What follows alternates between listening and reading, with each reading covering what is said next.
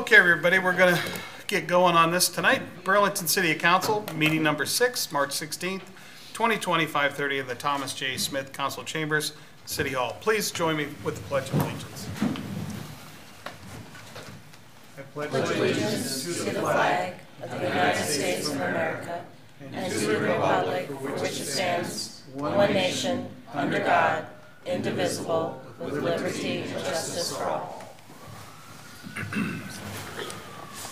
Kathleen, roll call, please. Phillips. Here. Kreitzer. I'm here. Graham Murray. Present. Maupin. Rinker. Here. All right, first on the agenda is the consent agenda.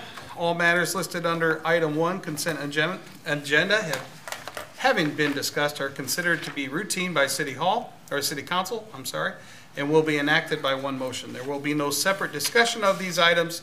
If discussion is desired, that item will be removed from the consent agenda and will be considered separately. On the consent, we have the finances and miscellaneous, which is minutes of previous meetings, payroll and city claims, beer, liquor, wine, and cigarette permits, reports and bonds, resolutions. Number 1, resolution approving nuisance abatements for various properties. Number 2, resolution approving fees for rental housing inspection. Number 3, resolutions approving corrective legal description for the sale of a vacated portion of the former alley right-of-way located north of the property at 2408 2410 Flint Hills Drive, City of Burlington. Number 4, resolution awarding contract for the 2019 Lewis Street Sewer Repair Project. Number 5, resolution approving a Title VI non-discrimination assurances and Title VI non-discrimination agreement. Number 6, resolution approving the City of Burlington to hold the Great River Bridge Race. Number 7, resolution granting permission to sign off on correspondence and forms required for the Iowa Economic Development Authority for the Locust Basin Sewer Project. And we have set date for public hearings. Number 1, consideration for sale of a property locally known as 1021 North 8th Street, Burlington, Iowa, with conditions, April 6th. Number 2 is consideration for a sale of a property locally known as 704 South Central Avenue, Burlington, Iowa, with conditions, April 6th. Number 3 is consideration of a proposed ordinance amending Chapter 163A.07 of the Burlington, Iowa Code of Ordinances concerning hearing rights in the case of junk vehicles, April 6th.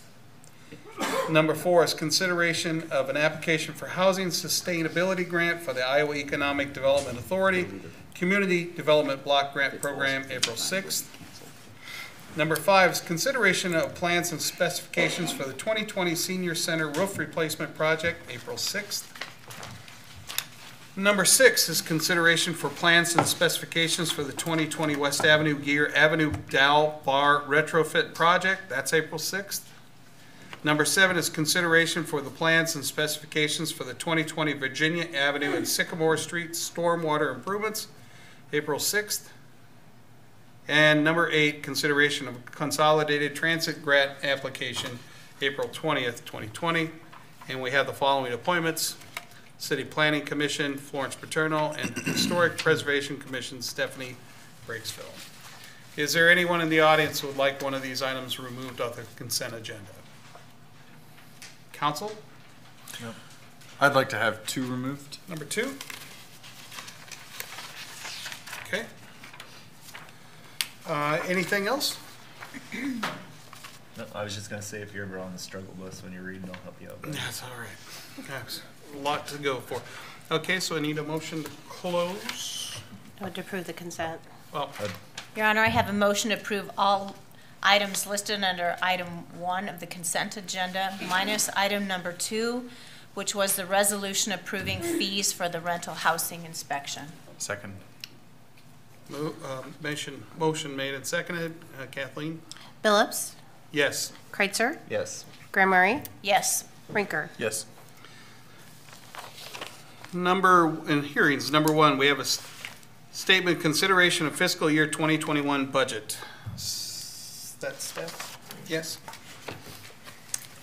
Fire away. So everyone should have a copy of what I'm just going to go over. So breeze through this pretty quickly, so just stop me if you guys have any questions. So we, met most of January going over the proposed FY21 budget. The budget was presented balanced with no tax increase. And that's okay. Sorry, can't get the PowerPoint here. It froze up. Well, anyway, on the first sheet, we have just the comparison of revenues by fund. You can see the different funds that we budget for.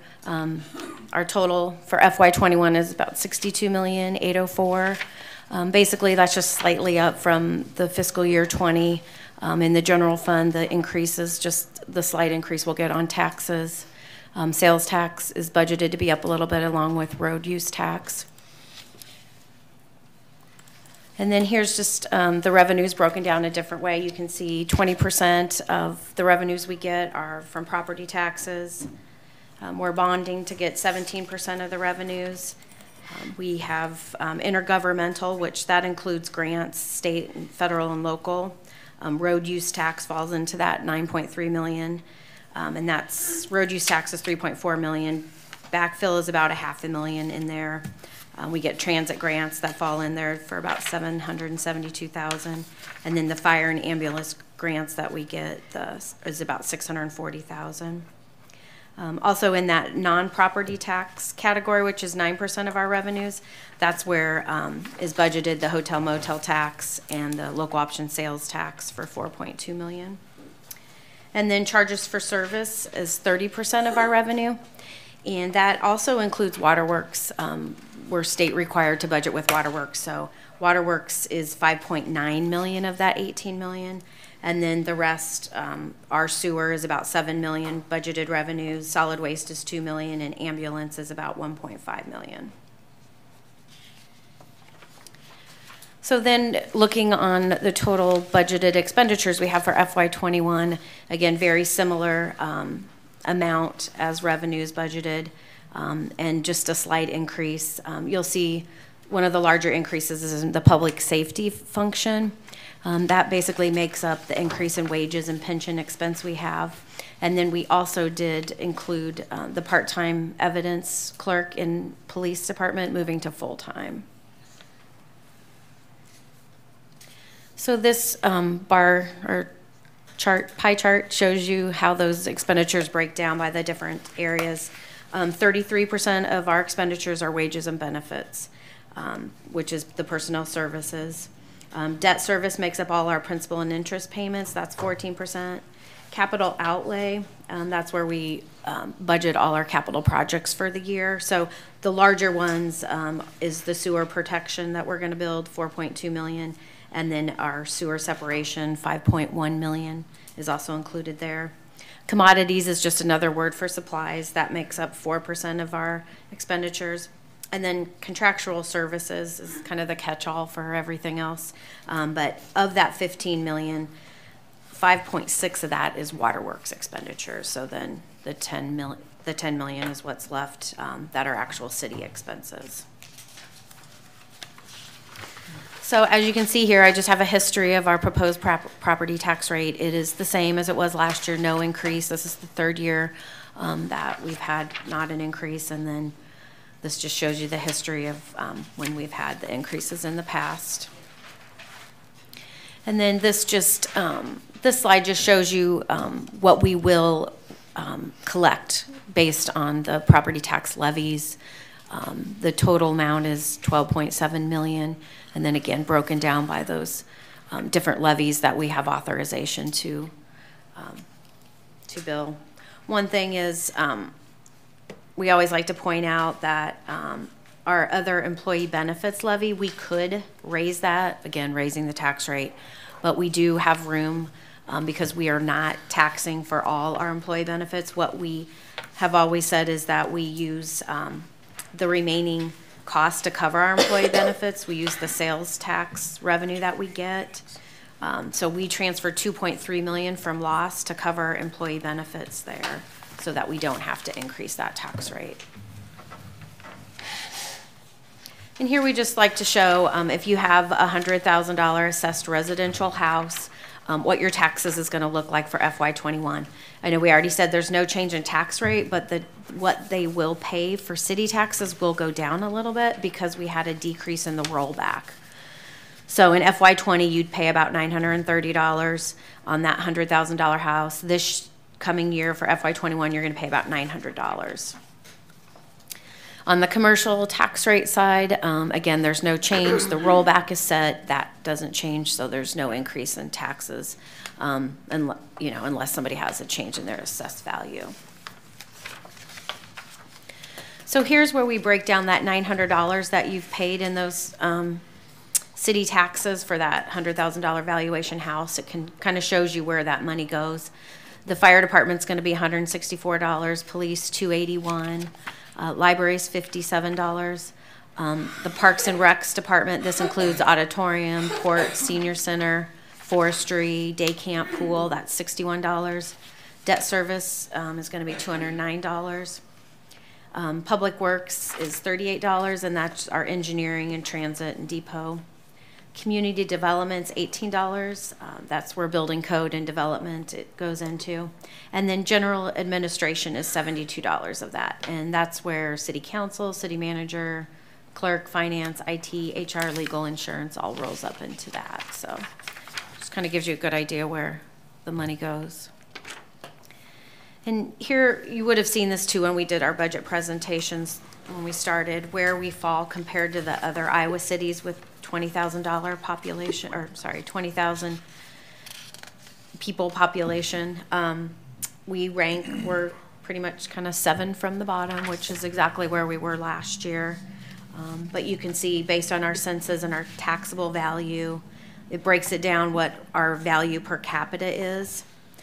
And you can see the lower the taxable capita value, usually the higher the tax rate. You know, as you go down to the bottom, you see with the Tumwa. So unfortunately, we don't have a larger taxable value to spread out what we need to keep the services the same. So I'll just go through some of the factors that have impacted the budget. This year, we just saw a slight increase in valuation, 1.84, 1.85 in the TIF. So when you compare the property taxes we're going to get this year to last year, it's an increase of $222,447. So not a lot, not a very large increase. Health insurance, we did budget that at 5%. It did come in with a 0% increase, so that will help us out on not having that larger increase in the valuation. And then you can see the IPERS pension stayed the same, but the fire and police pension did go up just a little less than 1%. So this recaps a little explanation on the agreements we have with our union contracts, where for this next year is the 5th year that we have this cap in place where we cannot raise the health insurance premiums greater than 5%. Also in FY21, the employee contribution is 10%. So again, you'll see FY20, the amounts are the same because we had a 0 increase in our premiums. So we fell underneath those cap increases. So we could keep the insurance benefits the same this year. So for fiscal 21, this breaks down our general fund revenues. The largest thing we bring in for the general fund, of course, is property taxes. That's 50%. You see we have a slight increase of $120,000. That's the increase in valuation. Intergovernmental, there's a slight increase too. But other than that, you're just seeing steady revenues there. We had a 2.48% increase overall in our general fund revenues. So on the general fund expenditure side too, again, we had a 2.79 increase there. The total expenditures increased about $500,000. The largest you'll see increases was in fire and police, Again, that's wages and pensions that have increased, and then that part-time evidence tech we moved to full-time for the police department. Other than that, you can see the breakdown of all the other departments are pretty much not large increases at all, and some even have decreases.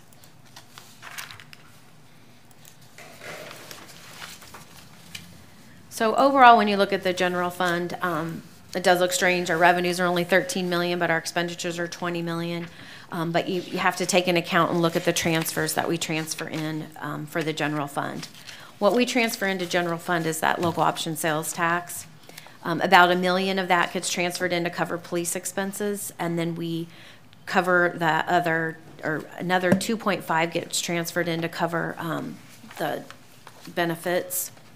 So that's 3.5 of that 7.6 million we transfer in. And then we also have those levies, the employee benefit levy and the emergency management levy. Those total about 2.7 million. Those have to be receipted into a special fund, and then we transfer them back into the general fund.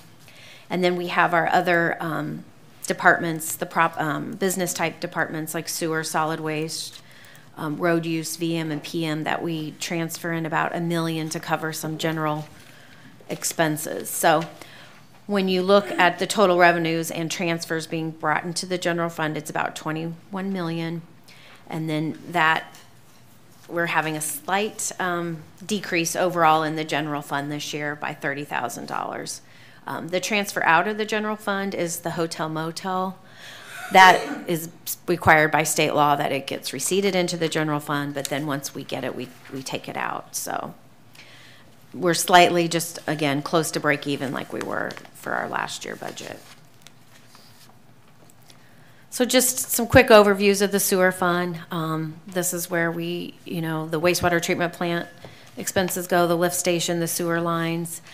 We've got increased, of course, operating costs there, and for us to manage our compliance with the EPA, we've budgeted a 3% increase in the non-metered sewer and stormwater fees and a 10% increase for the metered sewer users. In the solid waste fund, we have budgeted a quarter per month for each of the different carts. Recycling, there was an increase of 10 cents per household per month, and that is included in those monthly cart fees. And that's just a pass-along expense. That's the increase we're getting from the Des Moines County regional landfill of that recycling fee. So, and then they also did not have any increase in the land tipping fees. So. And here's just kind of a laundry list of the different CIP projects that we've budgeted for this year. Our big one is the flood protection. Then we have some sewer rehab, and then we also have our seal coat and street reconstruction. Those are the larger ones. Hotel motel tax fund. This is where 7% is collected on all the hotel stays in City of Burlington. We utilize it for culture and recreation opportunities. This year we did, it is a slight increase from last year. The first 70,000 is split between the city and the Conventional Visitors Bureau. We get 70%, they get 30, and then anything budgeted after 700,000 is a 60-40 split. So of that 925,000, we have budgeted revenues. We have expenditures of 921, 135. And you can see there's just the breakdown in our different categories. A lot of it is in our special projects, where the 180,000 that goes to the general fund to cover our recreation items in the general fund. 160 is to help out the Recplex, and 55,000 for the golf course. And then the sales tax fund, which we also call the local option sales tax fund, that's the penny that is voted, that will be available to us through December 31st, 2022. We use 50% of those proceeds for property tax relief, and then the rest of it, a lot of it goes to capital improvements. We do, public safety. So this year we've budgeted revenues of 4.2 million. Our expenditures, though, total 4.6 million, so we're going to use some of our fund balance in that fund this year with the expenditures. So you can see that first line item is the property tax relief, which is the 2.3 million. That all will be transferred into the general fund. Then the next two items, 862,000, that we say that's for funding for about 8 officers. We transfer that into the general fund, and then the police vehicles and equipment we buy each year gets transferred into the general fund. So again, just kind of a laundry list of the things we use that money for. 2 pages of it too, so there's a lot. We do have budgeted an ambulance in this next year to be $260,000 out of sales tax. So then here's just a recap of our legal debt margin. We're required by the state to not go over 5% of our assessed value. So our debt limit for FY21 is $70,951,825. We're projected to have $42,440,000 of that debt. So we'll be just right around 60%, which is under our financial policy of 70. You can see under the projected 2020, there's a time where we're at 70.62. That's just kind of a timing thing. So we're, again, right at our 70%. And then I just show you the last 2 years where we've come into, so. And that's all I have. If anybody has any questions, I know that's pretty fast, but we've kind of been over most of that information, so it's just like a recap, but. Anything to add? No, I think just open it up to the public for any comments or questions, concerns. Is there anybody in the audience that would have a question? Seeing none, anybody on council? Thank you, Steph. Mr. Gowen. Yep, thank you. Good job. Can I get a motion to close, please? Oh, you're gonna have a motion to close? Second. Kathleen? Phillips, Aye. Kreitzer, Yes. Graham Murray, Yes. Maupin, Yes. Rinker. Aye. You're gonna have a resolution adopting budget for fiscal year 2020, 2021. Second. Kathleen, when you're ready? Phillips, Aye. Kreitzer, Yes. Graham Murray, Yes. Maupin, Yes. Rinker. Aye.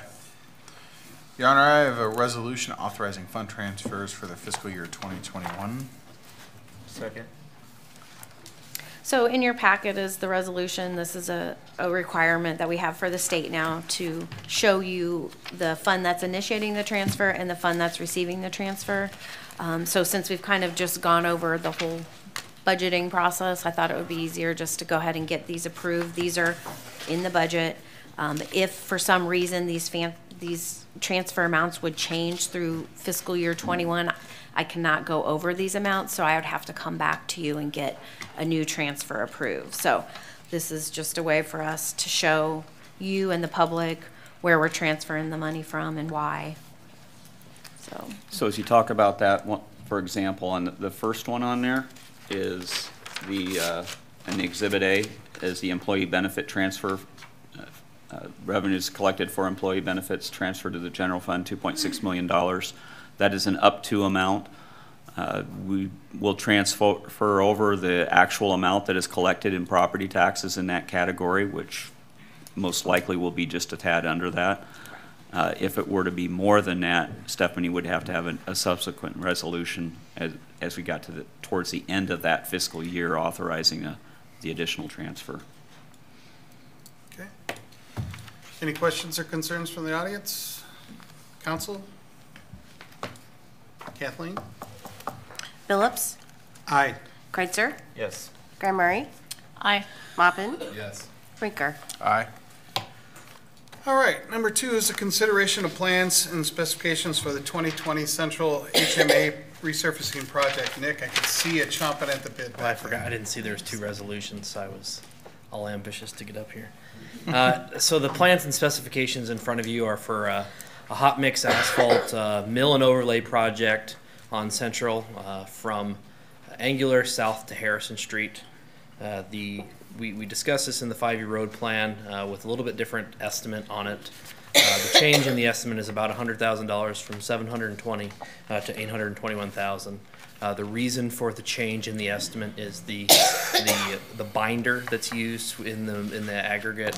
It's used more for higher traveled roadway, similar to what we used on Mount Pleasant Street. So that's a change in the estimate number.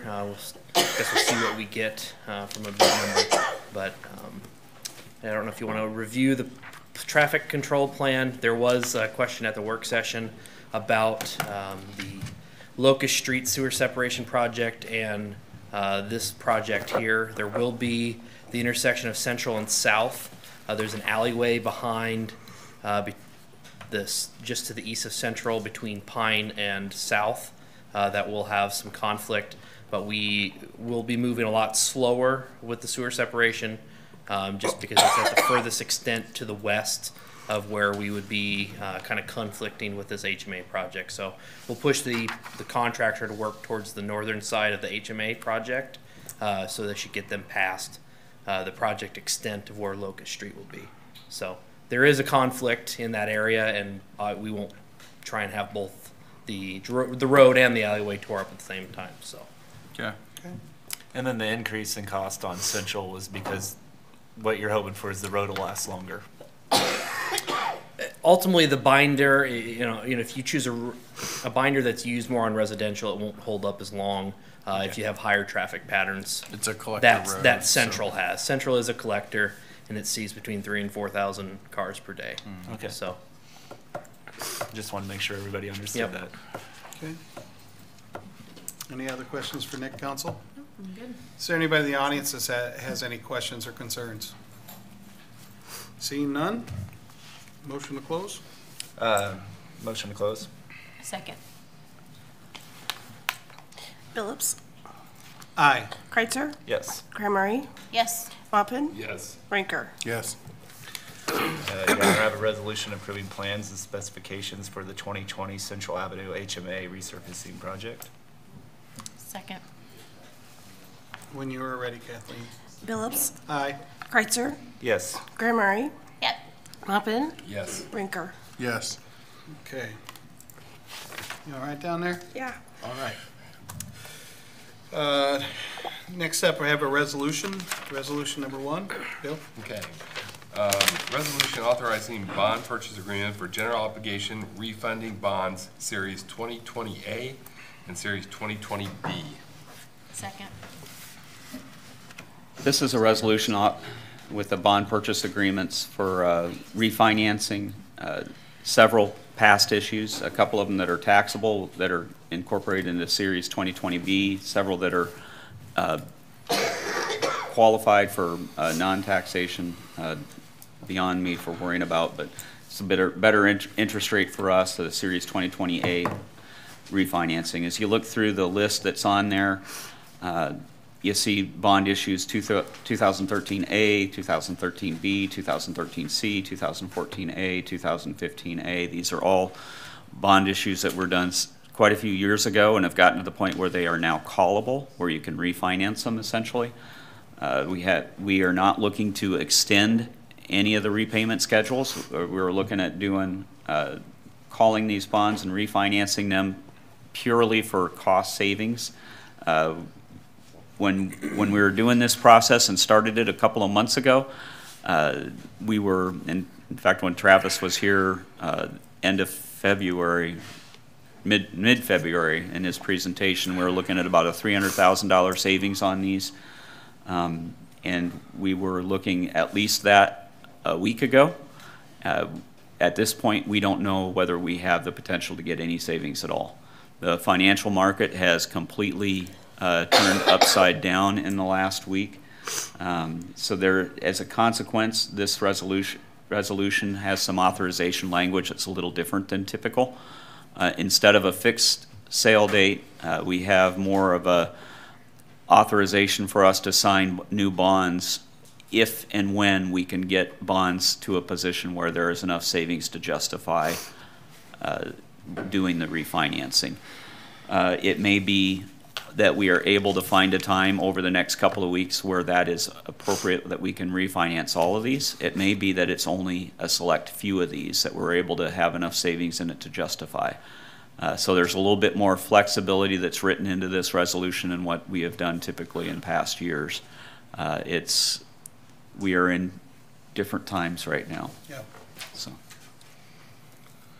Okay, is there anybody has any concerns or thoughts from the audience? Council? Seeing none. Kathleen? Phillips, Aye. Kreitzer, Yes. Graham Murray, Aye. Mopin, Aye. Rinker. Aye. Okay, next up, we have a resolution announcing temporary limitation of mass gatherings or large community events on city properties or in city facilities. These next three resolutions. Second on that. I need a second. Second.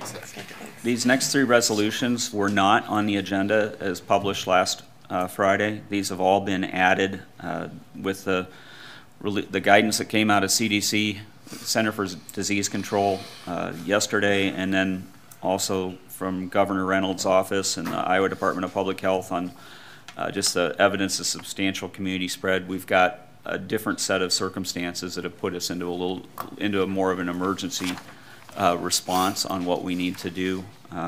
These have been added as a result with less than 24 hours based on those emergency conditions. Do you want me to read it? Go ahead, because I can't even remember where we're at on this. Okay. Excuse me. This is a resolution announcing temporary limitation of mass gatherings or large community events on city property or in city facilities, whereas it is currently recommended that individuals refrain from large public gatherings due to concerns regarding person-to-person transmission of the COVID-19 virus, and whereas the Center for Disease Control has issued guidance on March 15th, 2020, recommending for the next 8 weeks, all events consisting of 50 or more people should be canceled or postponed. And whereas the President's coronavirus guidelines for the America released March 16th, 2020, recommend groups avoiding 10 or more people for the next 15 days. And whereas it is anticipated that there may be further guidance from the CDC or from the Iowa Department of Public Health that place further restrictions on the size of groups and types of events covered or the time the restrictions should be in place. Therefore, be it resolved as follows: the City Council of the City of Burlington of Iowa hereby is canceling or postponing any events held on city property or in city buildings of 50 or more people through May 10th, 2020. Be it further resolved that the City Council of the City of Burlington, Iowa is further canceling and postponing all events held on city property or in city buildings of 10 or more people through March 26, 2020.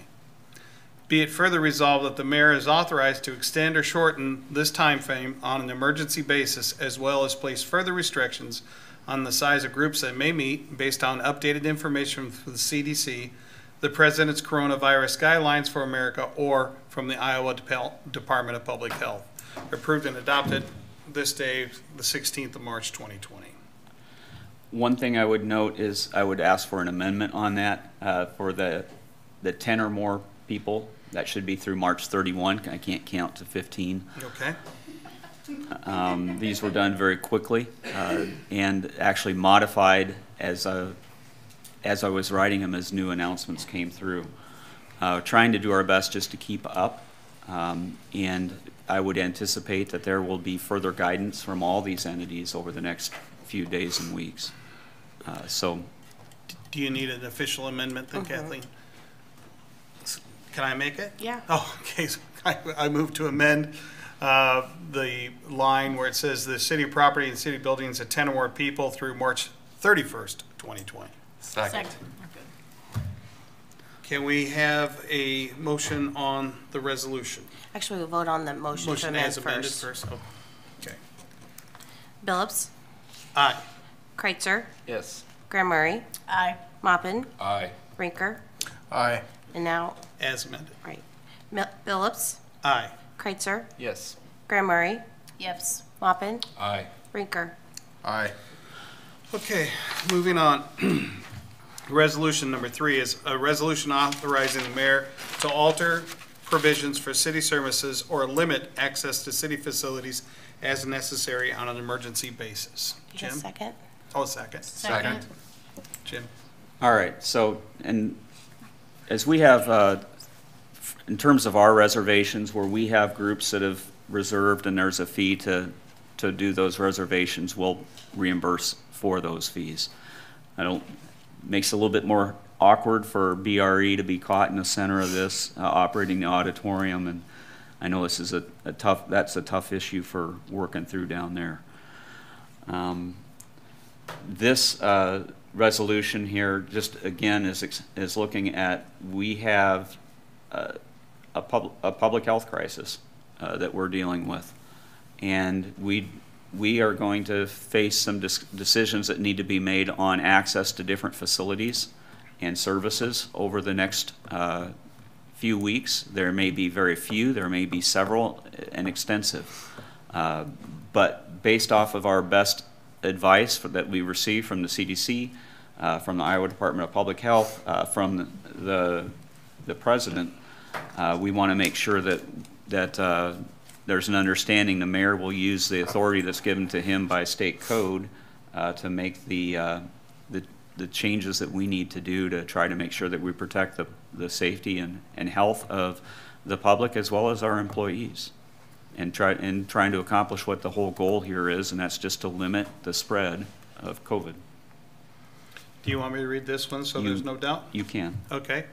Resolution authorizing the mayor to alter provision of the city services or limit access to city facilities as necessary on an emergency basis. Whereas COVID-19 poses a serious threat to public health and the safety of the city of Burlington, Iowa, as outlined by the Center for Disease Control. And whereas the Iowa Department of Public Health has now determined that community spread of COVID-19 has occurred in the state of Iowa. And whereas the section 372.142 of the Code of Iowa 2019 grant the mayor's power to declare an emergency and govern through proclamation to protect health and safety of the citizens of Burlington. Therefore, be it resolved as follows: the mayor and the city council of Burlington, Iowa hereby declare the following: that a state of emergency or public danger exists within the city of Burlington because of the threat of the spread of the COVID-19 virus, that the access to various facilities and services may be limited as necessary to protect the public health by mayoral proclamation on long and ongoing basis as circumstances dictate, based on the continuation and extent of the emergency. Be it further resolved that the mayor is authorized to extend or shorten this time frame of the emergency basis based on updated information from the CDC or the Iowa Department of Public Health. Is there any questions from the audience on that? Anybody from council have any concerns? Kathleen? Phillips, Aye. Kreitzer, Aye. Graham Murray, Aye. Mopin, Aye. Rinker. Aye. Okay, and then the third one of this group is a resolution announcing temporary electronic public meetings. I need a second. Second. Very much the Yes, same sir. as we try to limit the amount of interactions with groups, and 10 or more in some of the recommendations, 50 or more in others, trying to do our best to get meetings electronic. This allows, and I assume that you'll read through this too, but it allows for us to get a platform in place that allows for electronic participation in meetings from the public, allows for call-in from, well, we already have the ability for council who aren't present to have a call-in. So those that are present is fine. Those who have to call in as part of that process is acceptable as well. That's for the foreseeable future, beginning with the next work session. We have similar provisions in this ordinance for other committees and groups, whether it's the Planning Commission or Riverfront Commission or committee, or whatever the committee is within our city structures. This calls for the cessation of those meetings through the end of, I think it has, I had that written through the end of next month. Though the time frame is flexible, even if it's one way or the other. It says we're practical until further notice. So Until we're further covered. notice. Well, and my thought is it's probably through the end of April. Right. I didn't put that in. Most meetings we would recommend that we don't have. We have planning commission meetings that we may have to hold as time goes on. Board of Adjustments are ones that have some requirements, but where practical, this resolution would say that we would do those by electronic means as well. In regards to when this goes into effect for these boards and committees, that would be effective March 18, beginning Wednesday. Okay. And even though our family has 11 people in it, I'm hoping that we're allowed to still meet with all 11 of us at home. So, I don't know, Jim, it says 10. I know. We have to split them up. All right. I'll go ahead and read this one as well. This is a resolution announcing temporary electronic public meetings, whereas it is currently recommended that individuals refrain from large public gatherings due to concerns regarding person-to-person transmission of the COVID virus, and whereas the Iowa Code, Chapter 21, as interpreted, permits public meetings to be held electronically, provided all participants can either hear or see the meeting, and provided the council and the public can participate.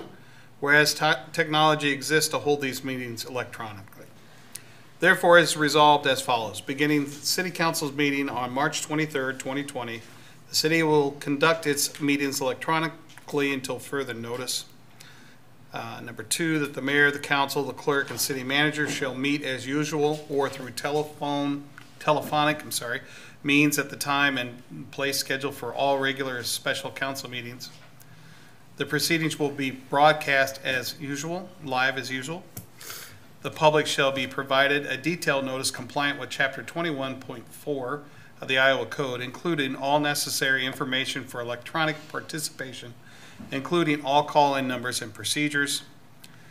And number 5, the city staff is directed to research and prepare an electronic format via telephone and or video link where the public may listen in real time to the meeting and where the public participants will be placed in a queue until called on by the mayor. Be it further resolved that all other meetings beginning March 18, 2020 of committees and boards will be suspended where practical until further notice. For those committees and boards that still need to hold meetings, those meetings will be conducted electronically through a similar format as the city council meetings. Be it further resolved that the mayor is authorized to reinstate normal meeting process for the city council and its boards and committees as circumstances dictate. Therefore, be it resolved that the city council, that the city manager and or city clerk shall work with city staff to carry out this directive and use their best judgment to ensure city business continues and meetings are held efficiently. Does anyone has any concerns in the audience? Council? So I heard you take a deep breath. Go ahead. It's getting weird, ain't it? Yeah. So Will this be by Zoom, or how will we do this? That is one of the options. That's Be determined. Zoom, via, or GoToMeeting. I mean, one of those types of formats. Okay. Thank you. Any other questions? Next week's meeting is a special council meeting. So that is one that has is a closed session. So there will be very little to have involvement with anyway. So this really gives us 2 weeks to get to a spot where we have a good structure for how we're getting this done. Was that our day off? It was. It was. That's what I thought. Okay. Jim decided we didn't need that. Thanks. All right, I'm sorry. Should we vote, Kathleen? Yes. Phillips. Aye. Kreitzer. Yes. Graham Murray. Aye. Mopin. Aye. Rinker. Aye. Okay, then the resolution from the consent resolution approving fees for rental housing and inspections. Mr. I need a Tisland. second. Oh, second. Second. Mr. Tisland. You want to cover that again? Sure. So we're looking to update rental housing inspection fees. These were last updated by the council in 2017. At that time, a minor change was made, essentially 16 cents per month increase per single-family duplex, 27 cents per threeplex and above. It was previously updated in 2013 at a lesser amount at that time. We've evaluated the cost of rental housing program further and reviewed fees for comparable communities in Iowa. Based on the cost of covering the whole cost of one individual from the inspection division, the increase in rental fees is, I guess, formatted to cover that cost of one full individual within the inspection division, including salary, cost for vehicles, iWorks program, all those other associated costs. This doesn't take into account additional staff time devoted to rental housing beyond the rental inspectors, including project coordinator who does permits and fees, chief code inspector consults on code issues, planning and zoning staff review, unit maximums and parking requirements. So we're just looking at how do we cover one full employee cost, knowing that there's still other costs associated with the program. With the increase in the rental fees, it would also allow the fees to more cover the cost of the program and allow the continuation of the seasonal nuisance inspector position. I briefly mentioned that during the budget presentation. Without the increase in fees, this position likely would need to be eliminated based on budgeted costs and revenues. Currently, we are approximately 28 cents below the average per unit per month for comparable community rental fees. Clinton, Fort Dodge, Marshalltown, Mason City, Muscatine, Ottumwa. That is difficult to kind of put in a formula because they all have different programs as well. We have the 3-year inspection cycle for 3-plex and above, 5-year for single-family duplex. Other communities do things differently. So our recommendation was to look at what our costs are, trying to cover that cost a little more wholly, realizing we're probably not covering the whole cost, but it does cover it a little more wholly, and make those changes accordingly. Okay. Any concerns from the audience? Please come forward.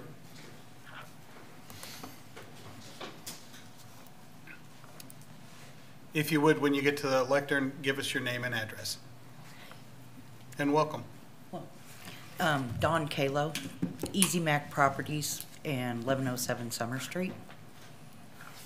My concern with this is if we, the landlords, are going to be responsible for paying an employee's salary, then that employee should be dedicated to our needs, not the entire city. And if the city wants to put on a full-time person, then the city needs to absorb that through all of its citizens, not just landlords. That's my concern. Because they were just raised. You said 17? 2017, yep. Okay, so that's my concern. Okay, thank you. So noted. Anyone else in the audience? Council? I just want to make the point that I made last week is and I have rental property, so I'm going to abstain from this. But there is a concern in the rental property market that people already don't properly register their property because of the fees associated with it. I think by raising it, we're just continuing to disincentivize that. So. Okay. Anybody else on council have any concerns? It sounds like Eric's done his research and we are 28 cents lower than other communities when you do the comparables. And I would sure hate to lose our nuisance inspector because by God, we sure need him. Okay. Anyone else? All right. Can I bring up another? Yeah, come on up.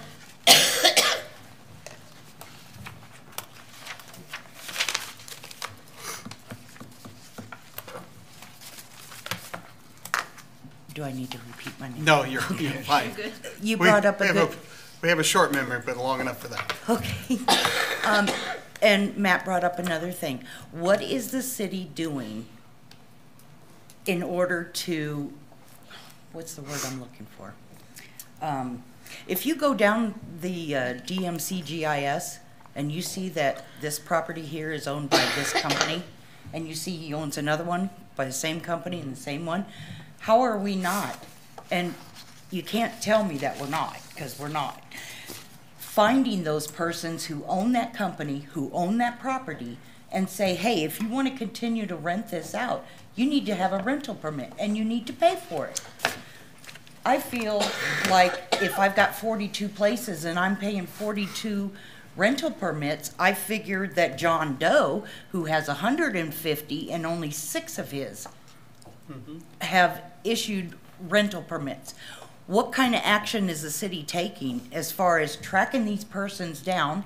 This is a small town. You can ask any Tom, Dick, or Harry on the corner who owns what rental. And if they don't have a permit for it, then they're not contributing to the services that he's looking to add to. I So, would agree. there you go. I That, don't mind paying my fair share, but everybody needs to be equal.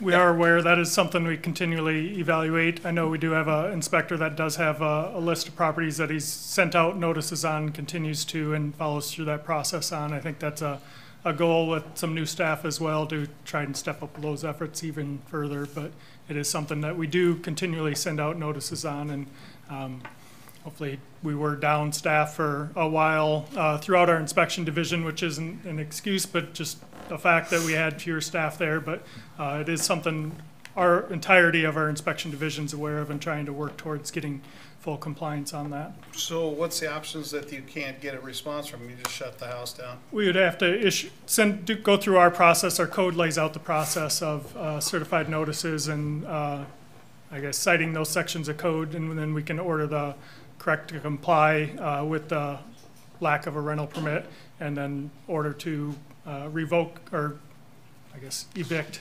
Okay. There's a process through the court system that we have to follow through, but Okay. we have done that in the past. I think there has been some lacking on that, and I think we need to step up further efforts on it. So, Please make sure we do. Is there any other thoughts or concerns?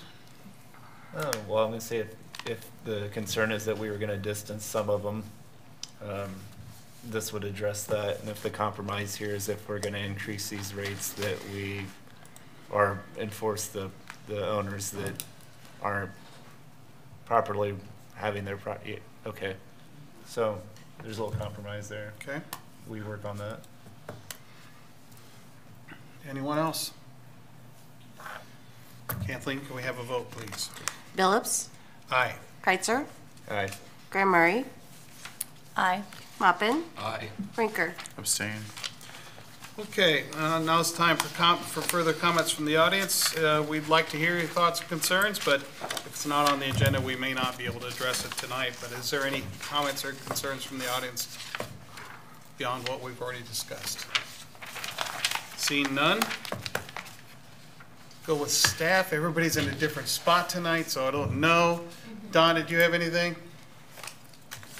Well, I could say, I'm not really asking you to, Don, but I'm just trying to be courteous. Okay, go ahead.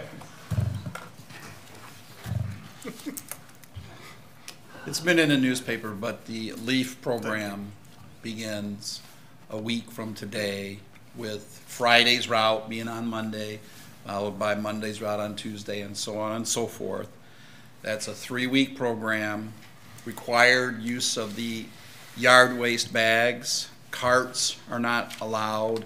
Plastic bags are not allowed.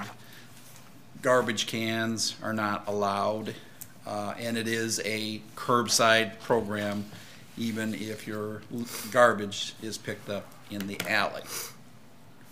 Got it.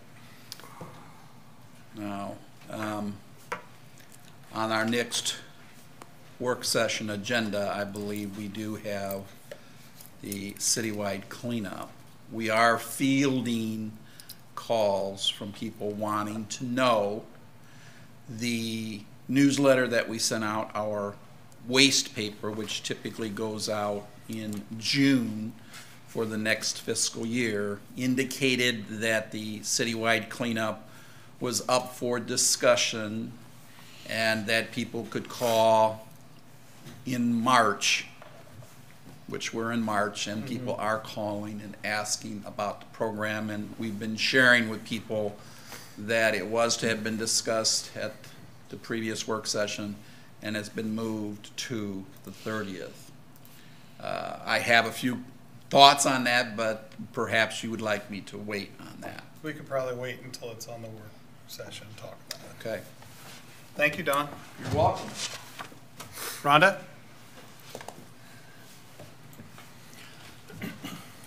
Yes, just wanted to update you. You may have noticed if you follow the library on Facebook, and I hope you do, that we have postponed all programming at the library as a way to encourage people to practice that social distancing that we're hearing about and not to come out for special events that we're having.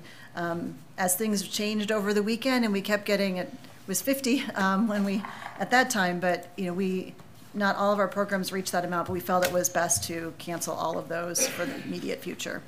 Okay. Thank you. It's a shame, but thank you. I know, thank you. Hey, Rhonda, I have a quick question for you.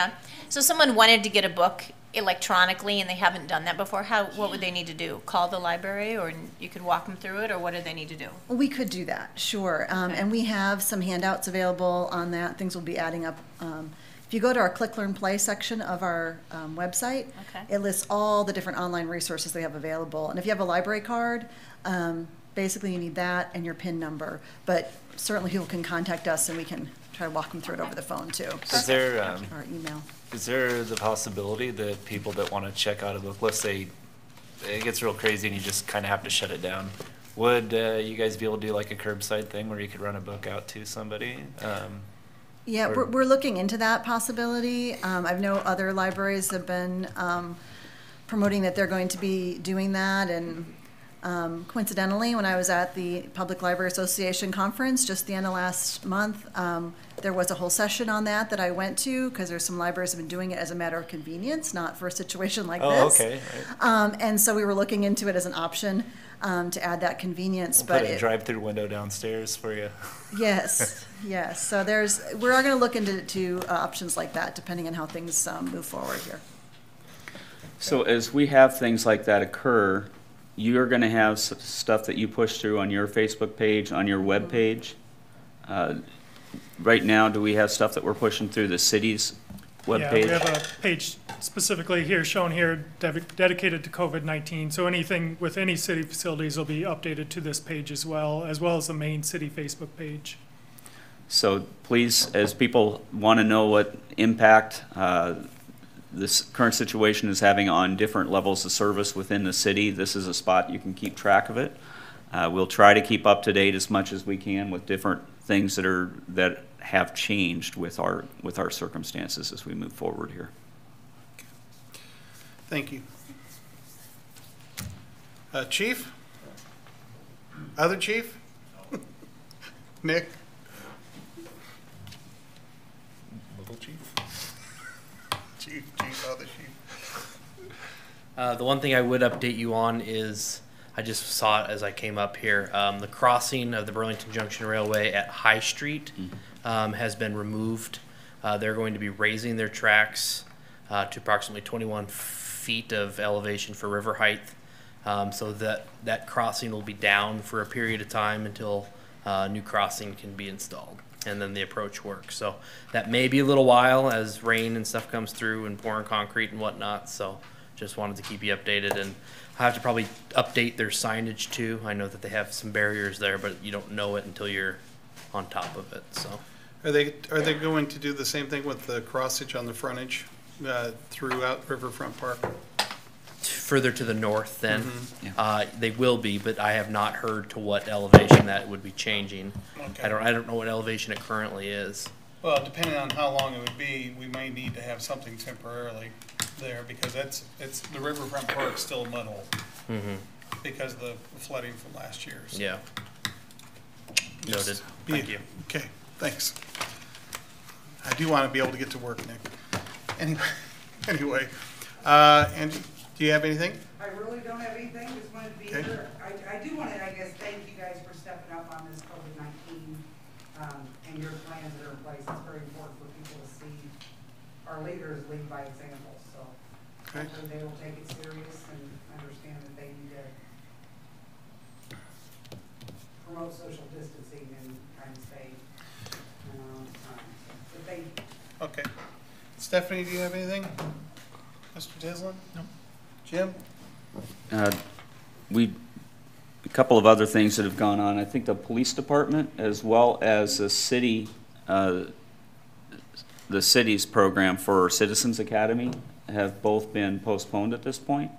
I don't know what that's going to mean, whether they're going to be able to pick up as time goes on or just be done. I think that's kind of dependent on how things proceed over the upcoming weeks. So there will be several different things that come up like this. From a personnel side, I know that we're trying to make sure that we follow through.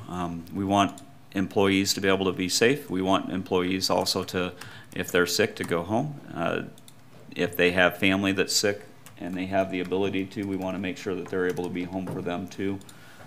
We're also trying to balance out where our essential services are and making sure that we don't compromise those. So it's a kind of a tight wire there. But we are trying to also practice other things, that wash your hands frequently, wiping down surfaces that can carry germs on a frequent basis, particularly doorknobs, elevator buttons, etc. Practice social distancing as we're breaking and violating up here closer than 6 foot together.